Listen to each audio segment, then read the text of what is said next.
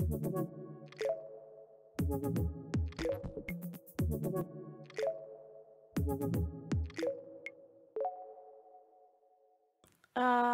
really nice to see all of you here today. My name is Hanna van den Bos, and I'm a program maker for Studium Generale. And at Studium Generale, we organize all kinds of lectures like these, also other activities, nowadays also cultural activities. And some of them you can see here on the screen. So definitely visit those as well. And it's also good to know that this lecture counts towards the Studium Generale certificate that we have. It's a certificate which you can get when you go to 5 different lectures of ours. You have to write a small report, and yeah, then you can get that certificate. If you want to know more, all the information can be found on our website. And for this lecture today, it's part of our All You Need to Know About lecture series, during which we explain a specific scientific topic in 1 hour. It will take about 45 minutes, the lecture, and then we have 15 minutes time for Q&A. So any questions that you may have, you can ask them then. And today, the topic, of course, as you know, will be the Enchanted House and smart speakers and privacy. I think the title Smart House or Enchanted House, I should say, is a really interesting title because nowadays it may feel like that, right? When you have all these smart devices and smart speakers and the Internet of Things in the very heart of your home. But at most, or these days, people are also, you know, really critical about it, asking questions, especially regarding to privacy as well, what it will do to us. And someone who can tell us all about this today is Silvia De Conca. She is assistant professor for the Faculty of Law, Internet Law at the VU Amsterdam. And her research mainly focuses on the interaction of new technologies and the impact of that on individuals and also society as a whole. And other disciplines that she researches are data protection and IT law. And also nice to mention, I think, is that she obtained her PhD in law also at our university last year in 2021. So please give a big applause to Silvia De Conca.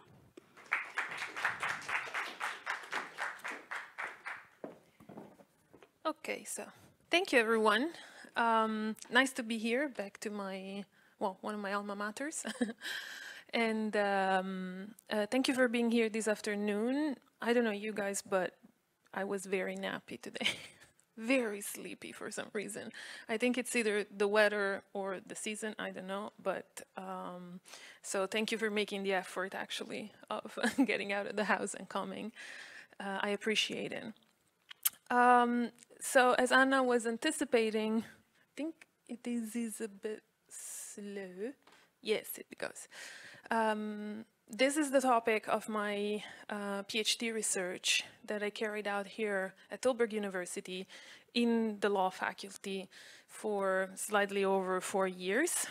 I have dug a lot into smart speakers and what home means for us and what privacy is, but I'm always actually very curious to hear from other people whether or not what they think about these topics. So if you don't mind, I also want to start with a couple of questions just to understand the audience here, and then we will proceed with the rest of the lecture.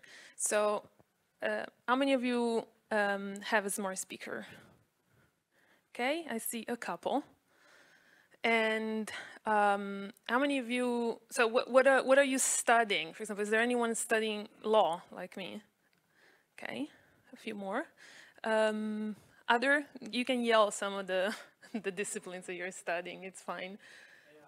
AI, okay. Closer to home, I would say. AI, everybody? Or there are other disciplines? Economics, also very close to home here. Very close to home, digital culture studies. I feel that we're all revolving around similar topics. psychology, very interesting. More or less that? Okay, well, this is actually a great mix of disciplines. Smart speakers and in general IoT or smart devices in the home are somehow touch upon all of your disciplines one way or another. And I didn't mention all of them in the presentation for obvious reasons. But if you have specific questions more concerning your field, feel free then to ask them, because we can actually elaborate on them together, okay? So for my thesis, I focused on the home, the concept of the home, and how the law protects it, because I'm a lawyer. I had to. No, I liked it. But I have looked into, for example, the human-device interaction and how they can be made to manipulate or prompt users. I've looked into their business model, which is fairly mysterious, especially in the case of Alexa. I looked into the AI part with my very limited knowledge, etc., etc. So I'm sure that we can find something interesting. Oh, and before I forget, in my old office, I was there before I came. They still had some copies of my thesis from last year, and you can just pick one if you want. They were here in the office anyway. Now, what exactly are we going to talk about today? I want to see the timing of this thing. Yeah.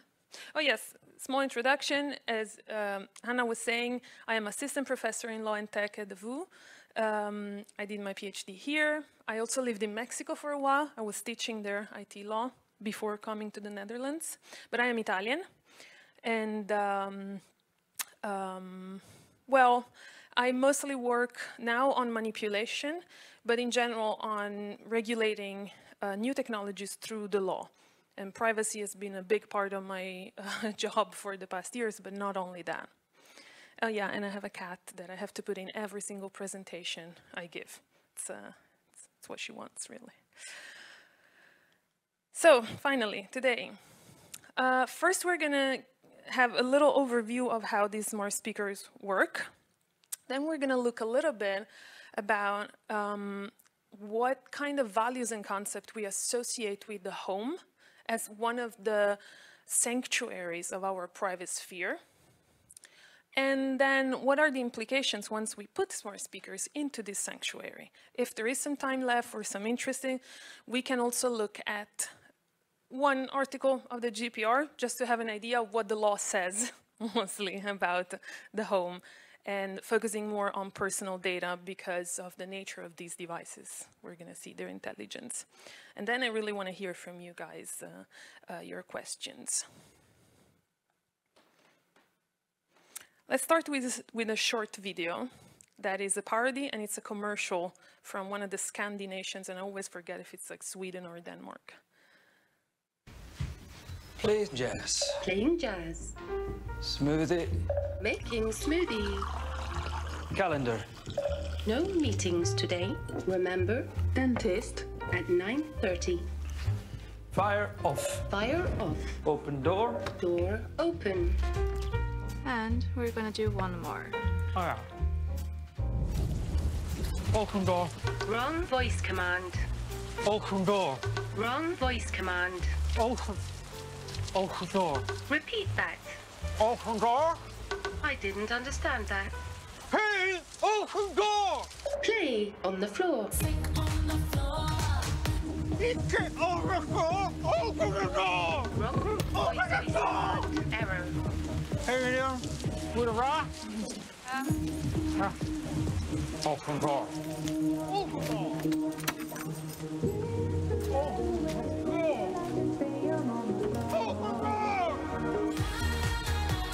Higher. Higher volume. Higher. Higher. I think you get the gist of it. Now, that is a fake assistant, but actually it is how smart speakers work. What are smart speakers? Well, these are the main models of smart speakers that are currently selling in Europe. There are others in China, there are others in Russia, etc., etc. This has the pointer, no. Does it? Does it have a pointer? No. Oh, it's fine. Is it in the, oh yeah, the red thing. Okay, so these two with the 4 dots, they are the Google ones that are now they used to be called Google Home. Now they've been incorporated with Nest, which used to be the smart thermostat. So this is the Nest family. I say family because there is a lot. Like there are many, many devices. This one is the Sonos, which is kind of gaining with the competition. And then there is the absolute queen, which is Alexa. It used to be different. Now it's this tiny little ball. And this one is the HomePod for Siri. So the brands are Apple, Amazon, Google, Sonos, I think it's Sony now. I forget, I'm not keeping track with all the brands behind it. But this is not the only shape, the only form that smart speakers can take, because they can even have monitors. This is exactly the same thing. Some are from Sonos, some are from Amazon, some are from Google, but they have monitors on them, and besides the voice, they can give you visual prompts. They can also be incorporated into fridges, ovens, coffee pots, you name it, really, any device. But so, what exactly is inside? Well, let's take the standard smart speakers. Maybe? Yes. This is the old version of Echo from Amazon, so Alexa. This is the new one. Now, the real gist of it is these are just speakers. There are buttons on top. You can mute them. You can turn them on, and here are the buttons, here you can see it. And inside there are speakers. You see a 2.5-inch subwoofer, a tweeter, the microphone array, which has at least 7 or 8, depending from the model. But if this is all there is in there, mostly, I know the AI person is already like, it's not exactly what's in there. Luckily, there are no engineers, or I would have already been booed. There is a little bit more, but the bulk of it is really just microphones and woofers. So if this is what's in there, then where is Alexa? Or where is Google Assistant exactly? Well, it's on cloud. This is how the European Data Protection Board represents how a smart speaker works. You ask the assistant, the software, so the voice that you hear, you ask a question. Your assistant turns on, a light starts blinking in some way, depending on the model. Your request is sent on cloud, meaning servers somewhere, and not one server. The operations are scattered towards several server farms. First, your sounds, your words are translated into text, speech to text. Then they are elaborated to look for the keyword, for the command, for the order that you're giving. Then they understand the service and they activate doing something. For example, if it's something that the software can do by itself, like tell you the weather or tell you what's on your incoming mail or in your calendar, they're simply going to open that function, everything is happening in cloud, and reply to you. And reply is text to speech. So first a written text is generated, natural language generating, and then it is recited by the voice. If in order to tell you the weather, they need to open another app, just like on your smartphones, these things have apps. Or they need to even activate another device, like the thermostat if you want an increase in temperature, or the coffee pot if you want your fresh coffee. Then the servers of Amazon or Google are going to talk to the servers of the company that runs your coffee pot or your smart fridge, let's say with Whirlpool or Samsung. and then that company, their servers, are going to talk to the fridge to activate it. It's a lot, right, behind the scene. Did you know this? I see some nodding. This is obviously a simplification, right? But this is roughly how it works. Now, this also means that roughly where there are these lines, this is where whatever you said, whatever you asked, and whatever data that has been collected exits your house and goes on cloud.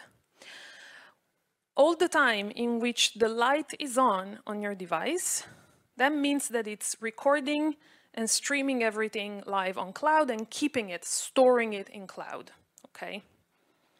Then it turns off and it stops listening. It only listens for the wake word, meaning that there is a fraction of a second that is constantly analyzed and then deleted if it doesn't hear Alexa or Hey Google or Siri. Okay, my laptop is closed because this has happened so many times during my presentations. But then, once the task you've asked is completed, it's gonna go sleeping again, only temporarily listening for a fraction of a second for the wake word. So here is a myth that we can debunk. It doesn't listen to all the time. It's fine. However, sometimes they misunderstand. And you don't, like, I was in a presentation once and I was saying theory, and I mean, I'm not an English native speaker, so my Siri activated immediately. So sometimes there can be something can go wrong, let's put it that way. Now, as I said, if you start having, this is how I represent it. You have the assistant in your house. The assistant also has an app on your phone, but you also probably want to have other devices. You want to have a smart TV, the smart coffee pot, the security camera, Ring, for example. You want to have the thermostat or the players, etc., or the Philips smart light bulbs, etc. So you start having a lot of these appliances that look like our traditional appliances, but they are connected to the internet. Some of them are compatible with your smart speakers. Some are not, and then it's a mess. And many of them support apps. You can have your horoscope, your news, your music, your instant messaging, etc., etc. Okay? Now, it's quite crowded in the house with this stuff. Because whenever you activate one of these smart devices, especially vocally, as we know by now, we go to cloud to perform all of those activities that you saw before. And behind each of these, each command that you give to your smart speaker, there are a lot of people, as in companies. There is the company, like Amazon and Google, that is providing the assistant. There are the companies that are providing the services. For example, if you want the news, you might have the New York Times app. So there is the company behind that is the New York Times.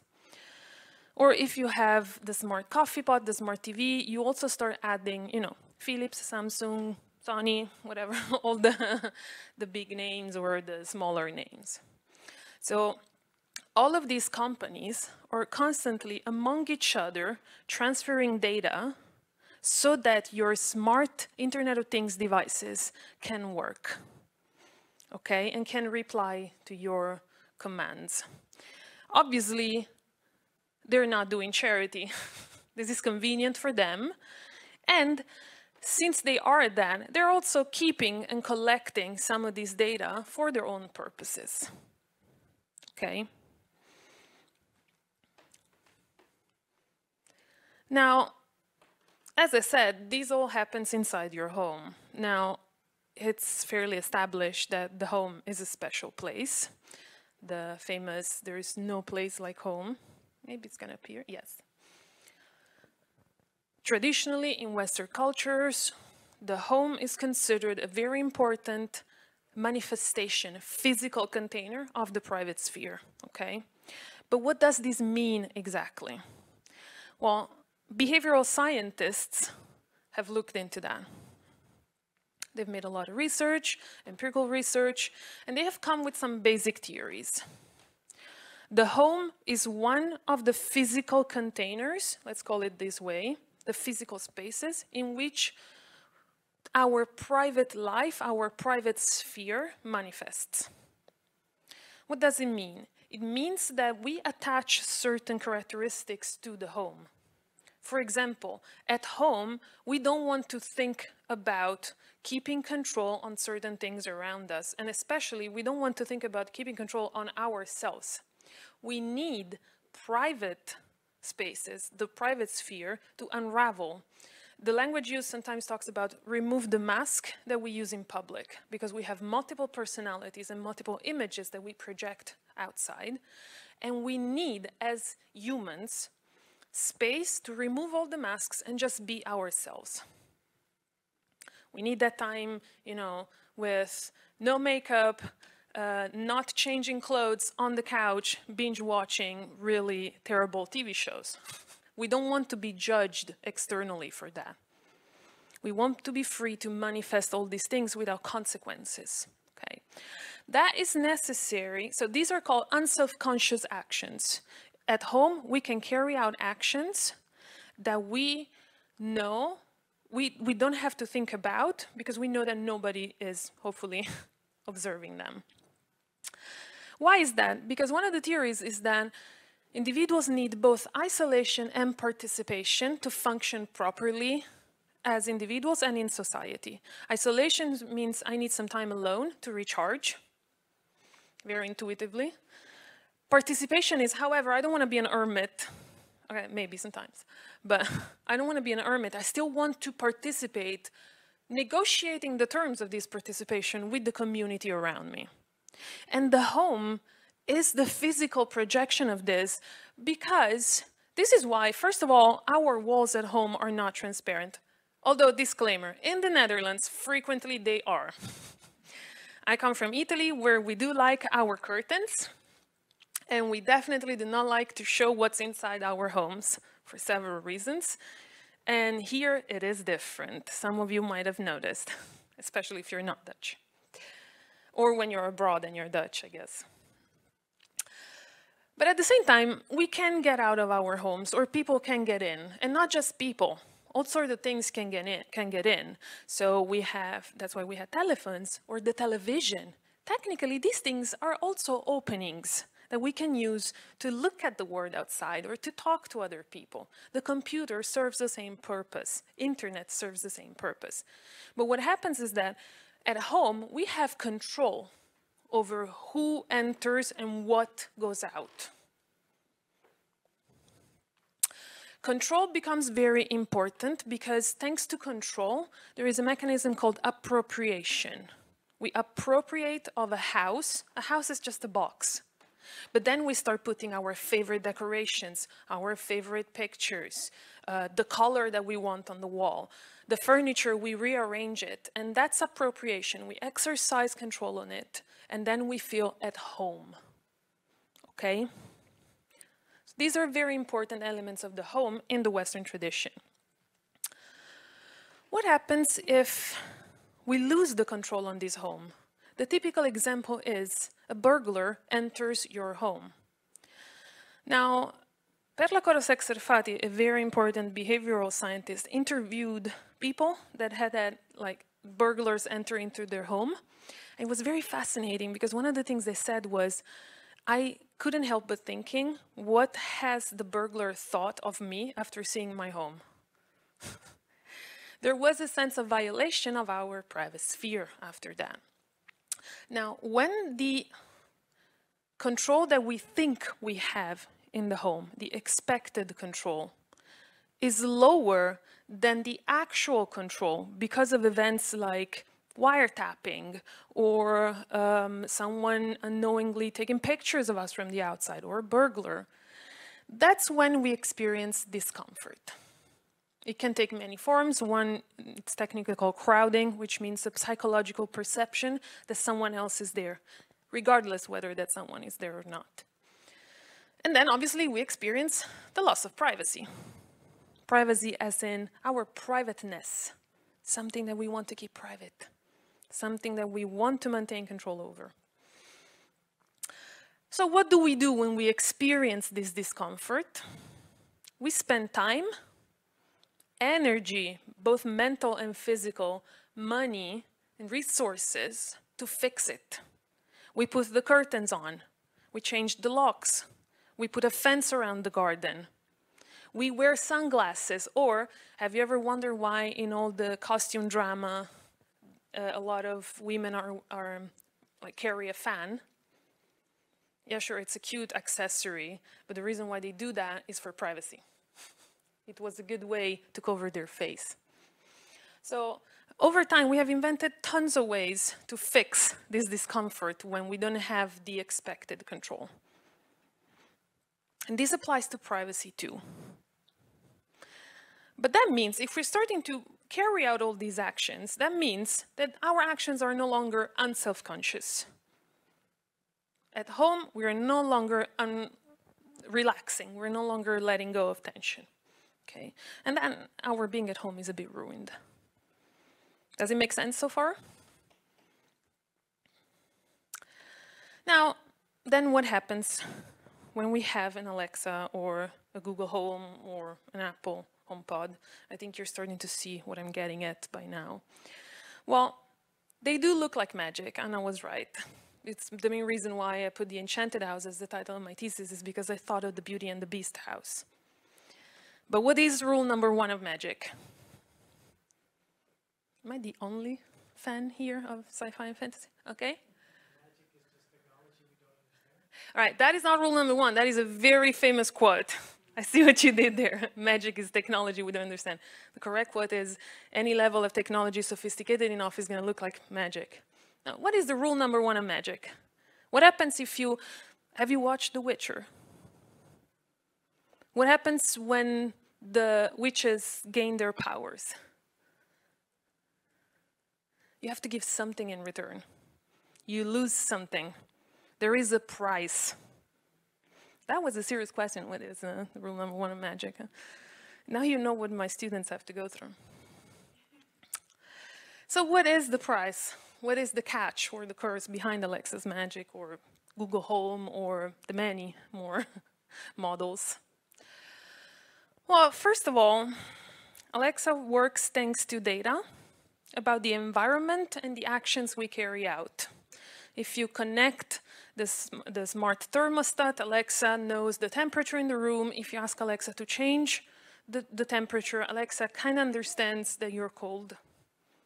So there is knowledge, and this knowledge is very granular. Because of the voice recognition and the voice profiles, they know exactly which inhabitant is requesting what inside the house. This goes beyond your smartphones. Sure, the smartphone knows it's you. You use your account, etc. The smartphone usually doesn't know that you're increasing the temperature at your house, at least not directly. And the smartphone doesn't know if you're home, what you're doing, when you're getting coffee, etc. And if you observe these kind of data packages for long enough coming in and out of a house, you know when they're home, what they're doing, when their kid wakes up, when they go to bed, when they're eating, etc. This also means access. They are in the right place, your private sphere, your home, at the right time, literally always. Now, for persuasiveness, which is a capability of machines to actually influence our decision-making processes, not necessarily negatively, but simply have an effect on them. Being at the right place at the right time and being reliable are 2 of the most important requirements, features. And now we literally have it around all the time. Now, these principles were established when we didn't have any of this. As a matter of fact, they were established in the early 90s by B.J. Fogg, which was a behavioral design scientist, the father of behavioral design. Then there is interaction. Voice is convenient. Voice is very convenient for certain people with disabilities. But it's convenient for us too, the just lazy. It's very convenient for elderlies and children because it is more intuitive.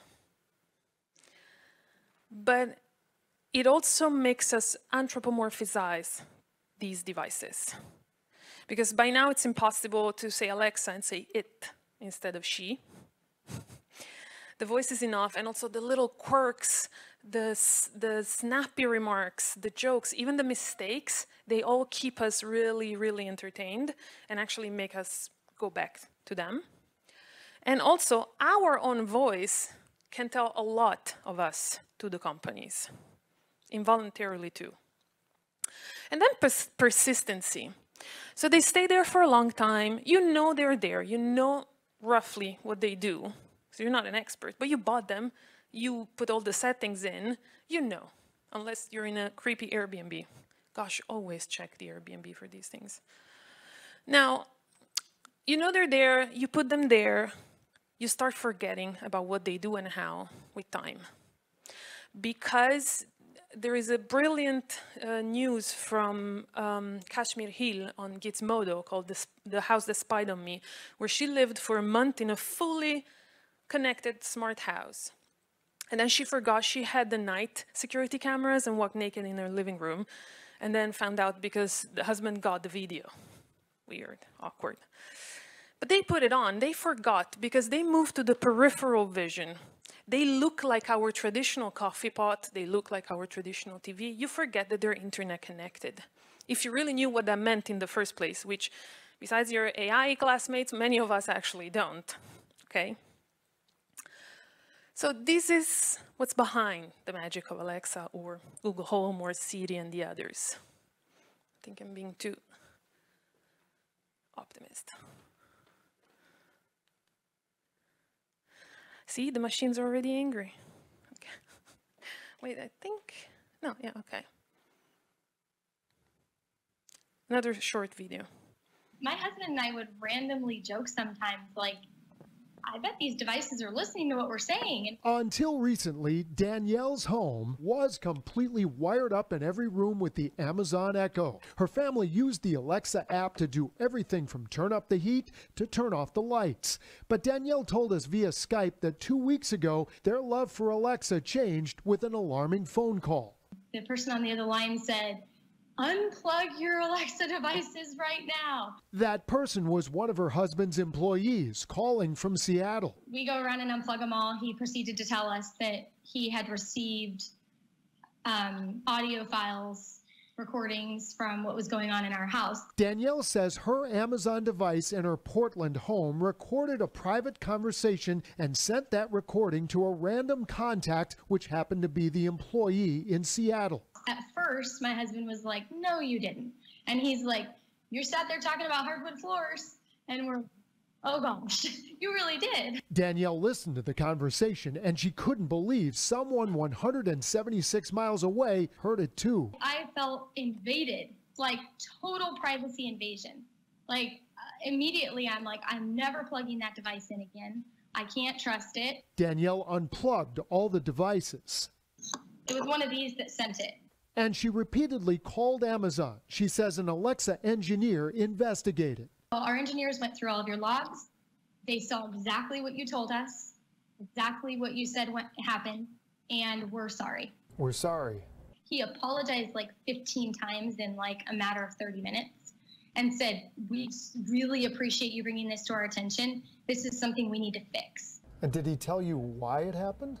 He said that the device guessed what we were saying. When we asked Amazon questions, they sent this response. Amazon takes privacy very seriously. We investigated what happened and determined this was an extremely rare occurrence. We are taking steps to avoid this from happening in the future. You know, husband and wives, when they're in the privacy of their home, they have conversations that they're not expecting to be sent to their address book. Gary Horker, Kairos 7. So this was truly an unfortunate accident. There must have been some misunderstanding, and some of the things that they said triggered some commands. Nobody's actually faulting Amazon for this. It makes sense it can happen. But pay attention to what the woman said. She said, "It felt like our privacy was violated. People are saying private things in their homes." Now, a very common reply to this is, "Yeah, sure, but you put it there. What were you expecting?" which is quite fun because we know now that actually in the home, what we are expecting is a certain level of control on it, on whatever goes in and out of it, and a certain level, a certain expectation of privacy, right? And the fact that we want to have the convenience of a certain device, especially as random users that might not be very tech savvy, does not mean that because we bought it, we need to expect that one of our employees in another city is going to receive some of our conversations, right? So one of the things that definitely happens when we insert these devices inside the home is the mismatch between the expected control and the actual control. Because if you remember the overall ecosystem that I showed you before, everything that we're saying while Alexa is on, or Google Home, not just what we tell them. When you see the light blinking, it means that whatever sound they're picking up is going to be recorded and stored in cloud. So all of that is going out of the house and stored in cloud. And also, all the involuntary data and knowledge that we're sharing simply by using these things. So, you know, every time the smart coffee pot pings the servers of the company that makes them to say, hey, I'm being used. And it's 6 in the morning, they woke up. Or, you know, the smart TV is, it's 4 in the afternoon, someone is watching cartoons. I guess the kid is back from school, right? So all of that knowledge is leaving the house outside of our expected control, even though we bought these devices, because the technicalities behind them are quite sophisticated. Now, there is a part about what the law can do about that. I can simplify that. Do we want to quickly go through that? Can you make it non-lawyer people? Okay, it's good. When you don't understand something, ask.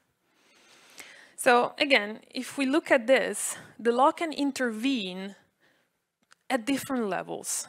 One is definitely empowering the user, giving the user more information, forcing the companies to inform the users, giving the users rights. For example, you can ask Google to access all the data they have about you. Same with Amazon. Do you have a Kindle? No? Nobody? Everybody here loves paper? Okay, a few of us do. If you exercise your right of access under the GDPR and you ask all the data that Amazon has about you, it's going to include all your readings on the Kindle, how long it took you to read a page, every single page. They keep all of that. If you exercise with Google and Amazon and you have a smart speakers, it's going to include all your recordings, which I'm sure by now you know you can access, right? You can also have periodically deleted, etc., etc. All these functions are being added with time.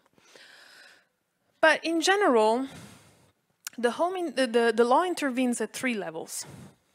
One is the national legislation. You have constitution, you have national laws. The constitution protects your privacy too and gives you certain rights.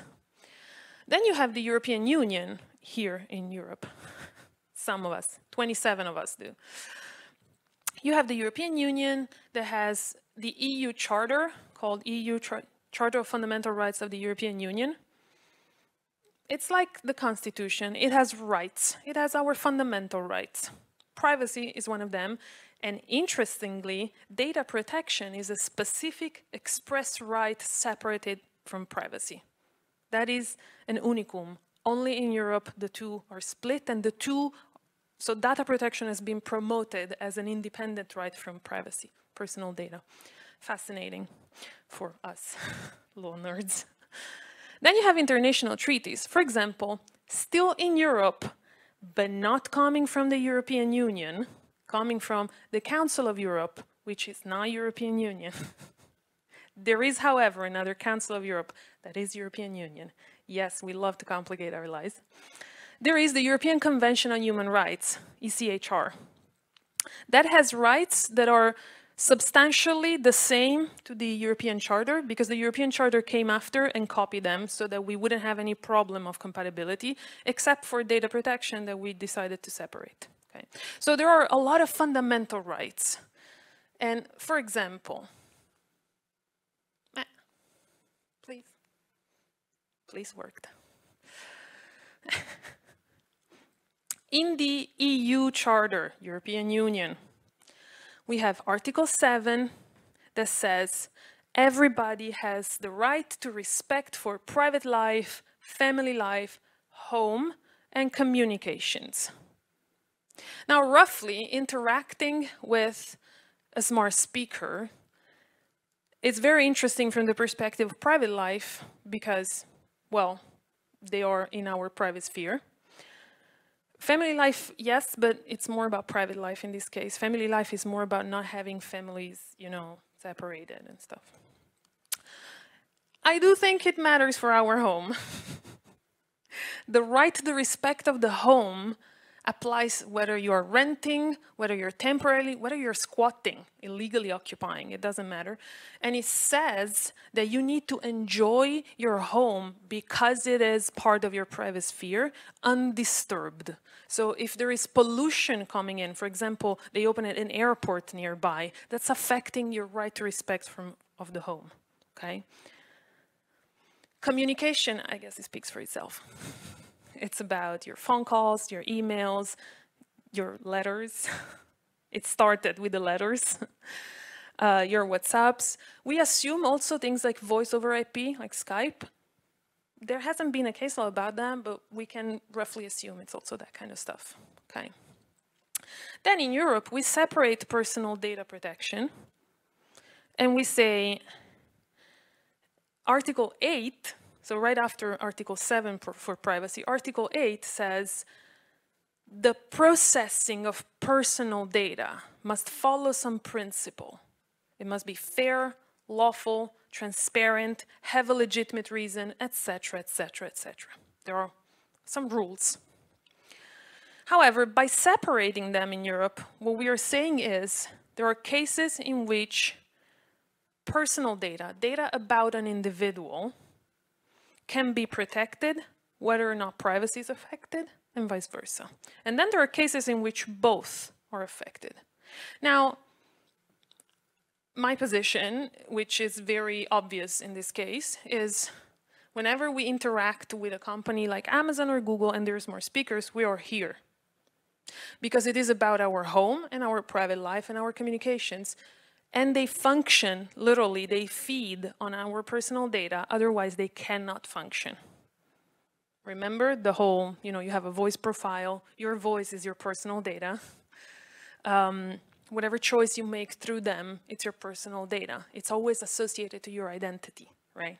They know it's you asking things. So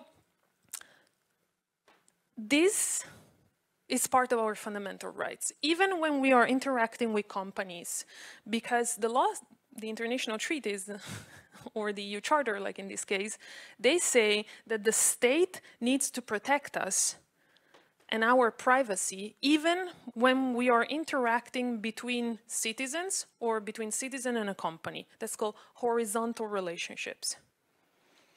So what does the state do to protect us? And Europe, they created the GDPR, the General Data Protection Regulation.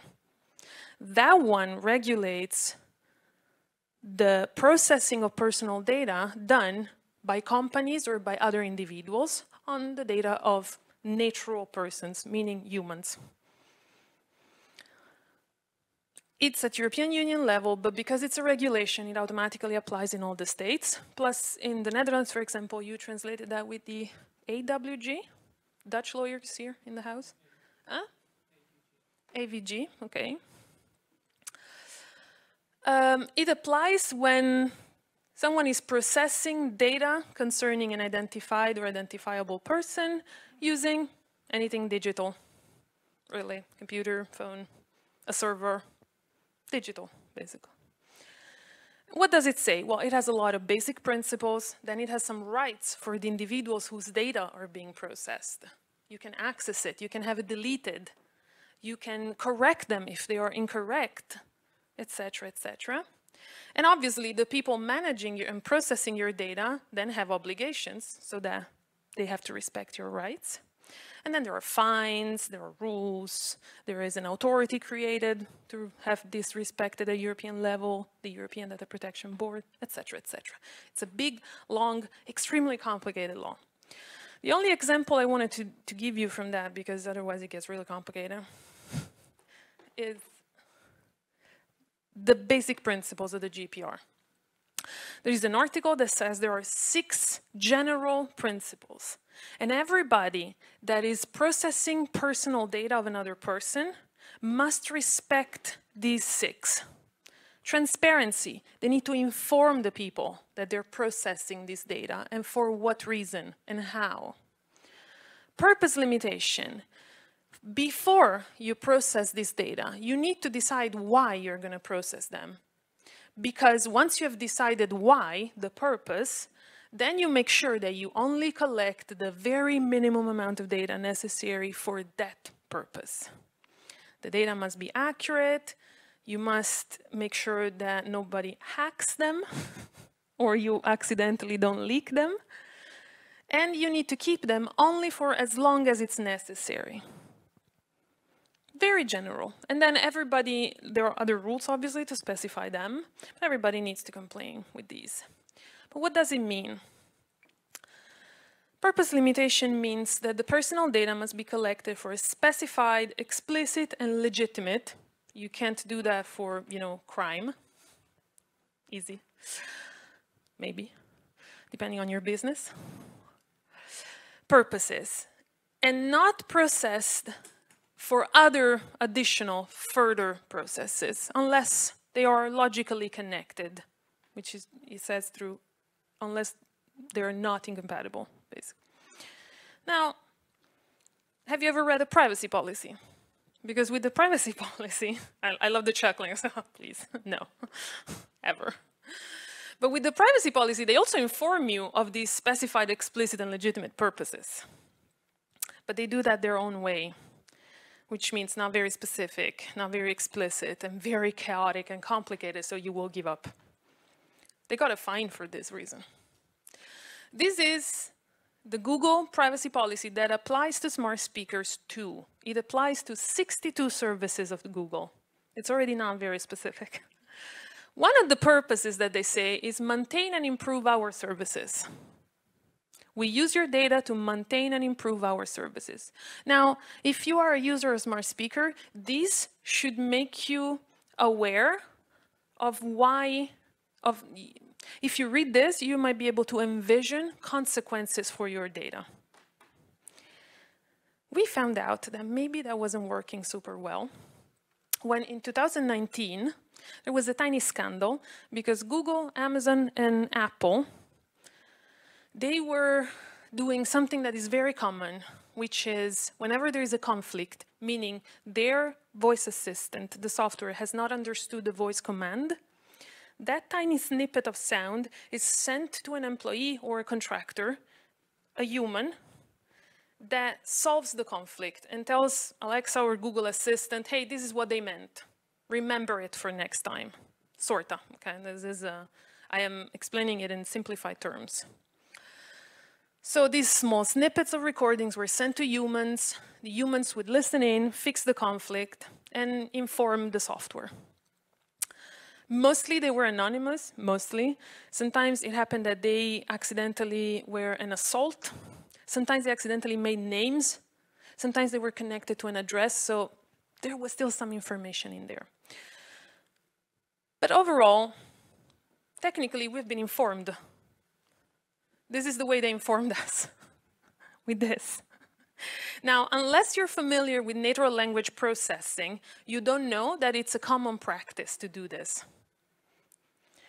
And so when Business Insider made this scoop, people were upset.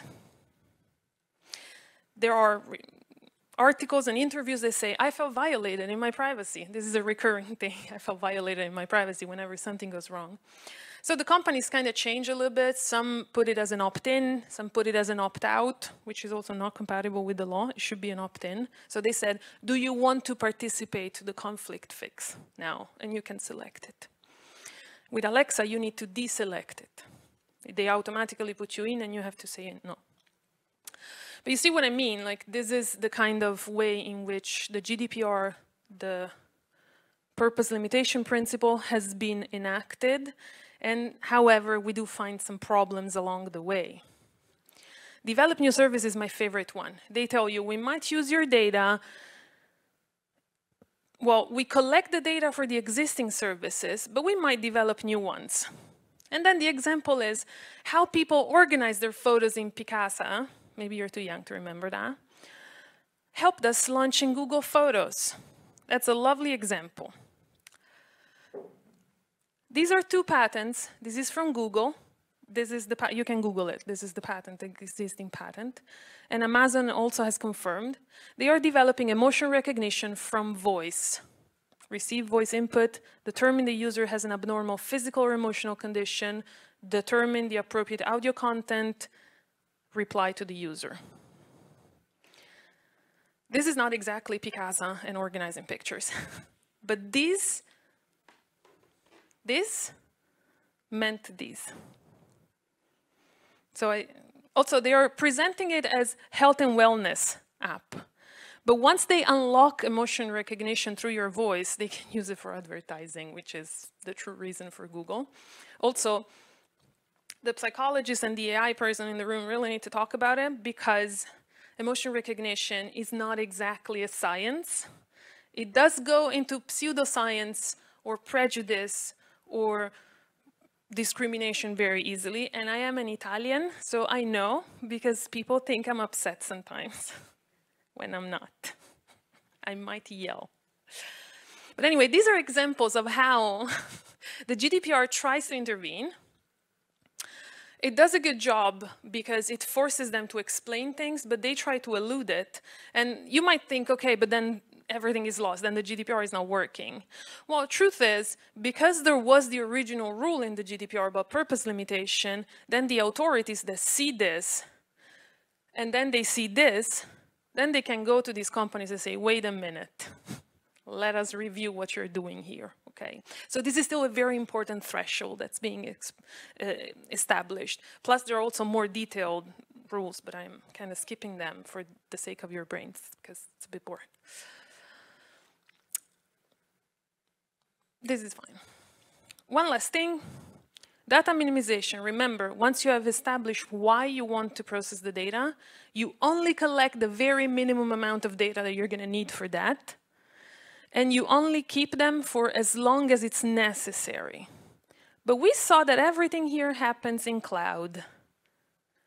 And if Alexa or Google Assistant need to constantly refine their capability of understanding natural language, the necessity is perennial.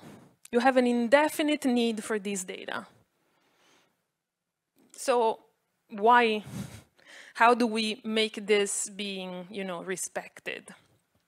Authorities actually clearly said, well, the fact that you might want to continuously refine your service or find new services like emotion recognition, first of all, doesn't mean that you can collect more data that you actually need to. Once you actually have the necessity, you might collect more data, but you can't simply keep data because maybe in the future I can do something with them. So that was very important. However, I'm sure that your AI classmate now is, okay, but how am I developing the new services if I don't have the data? Well, you are going to go through R&D and collect other kinds of data. It is important to strike a balance between what the technology needs here and our homes and the data in our homes, right? That is a very sensitive sphere that we have. And the storage limitation, because of this principle, now there is an option in some of the smart speakers where you can set a periodical deletion of the recordings. It's like, you know what? You have learned so far. Remember what you have learned, but I'm deleting the older data.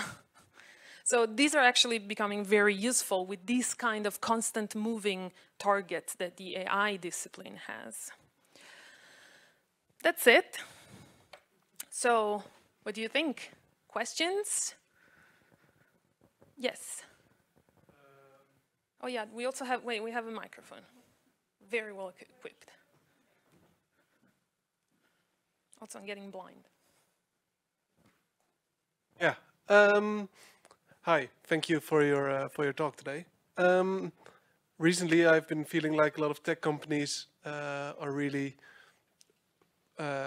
saying they really care about privacy, especially something like Apple, which is kind of taking privacy as one of their unique selling points now, compared to Amazon, for example. So what do you make of this? Is this just marketing, or do you really see kind of a shift into they really do feel like privacy needs to be more of a concern? Very good question. So I think there are two things to consider. Within a company, first of all, a company is not one brain, it's the brains of all the people working in it. And for sure, the marketing department is the one that says, oh, this is an amazing marketing slogan, we're going with it, right? But that doesn't mean that some of the engineers and the legal department are not on board with privacy for other reasons.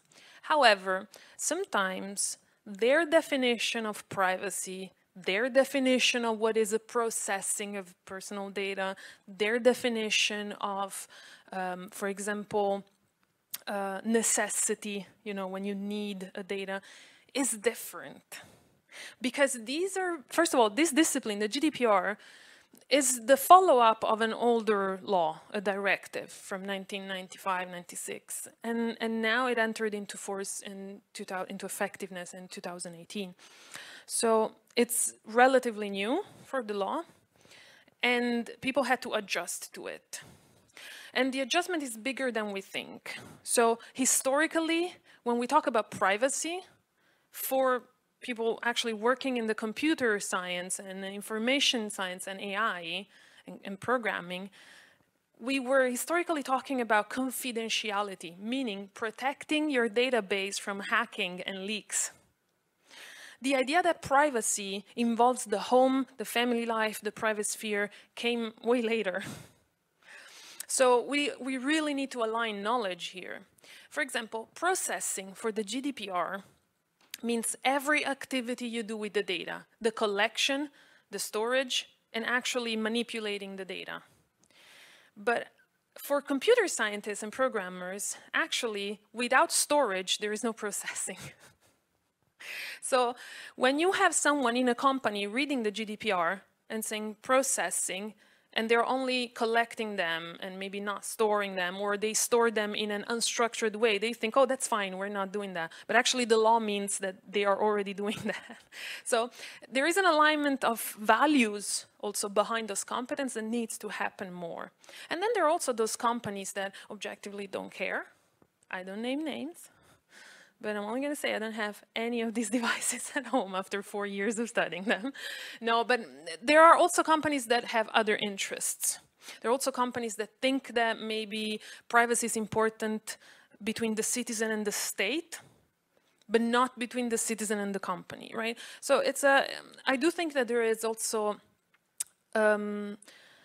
a lot of the perception that privacy is lost and it's gone and we don't have privacy, I feel it's because we are actually discussing it. It's not true. We are simply having a public debate as a society, as a community, each in their own region or country, deciding what is the threshold of privacy that we are comfortable with these new technologies. All right, maybe another question as well?